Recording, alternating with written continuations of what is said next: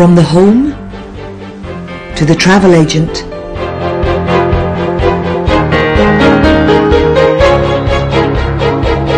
to the airport and to the hotel. Information technology has become part and parcel of the travel industry. This film looks at how two companies, specialist tour operator Sunville Travel and internet travel agent Expedia.co.uk, use information technology in their business.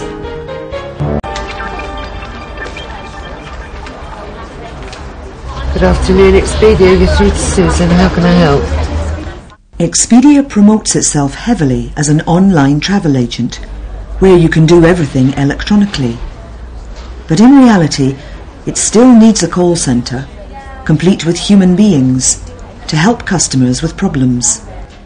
Well, what you need to do, you need to go into the home page, and it'll ask you if you're a member. You click on No, and then it'll take you through the process to enrol with us.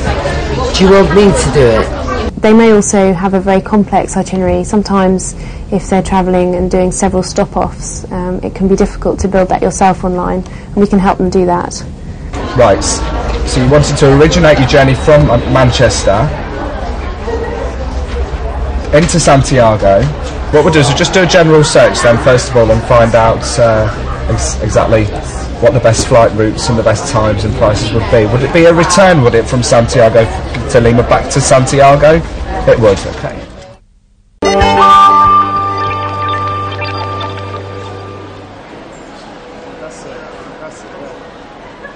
With a lot of the flights that you book on Expedia, we can issue you something called an e-ticket. So once you've done your booking, you needn't even ever receive a paper ticket. We'll send you an email with a number, and all you need to take to the airport is that number, and you can get straight on the plane. Obviously you always need your passport, but the airline will just find that number on their system, and there you go. So you're checked in straight away. There are also, in a lot of airports now, there's automated check-in, so you can put your bag onto a carousel. You don't even need to queue up in the check-in queue. You put in your credit card to validate who you are, and you tie a label around your bag, and off it goes, and you can walk straight through. You don't even need to speak to anyone or handle any piece of paper. We got real tickets to come on this trip, and I'm scared I'm going to lose them. And with e-tickets, you can just give your ID, and they'll know who you are. I think it's a lot safer than having actual tickets. Definitely do. I think it's a good thing.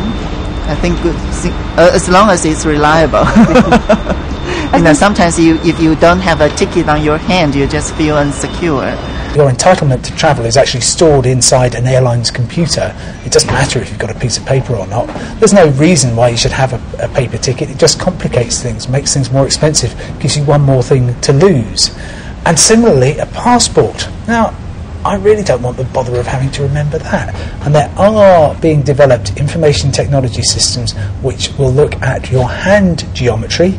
This is already in use in the United States. Or look at your iris, and that's another thing which is unique to each person.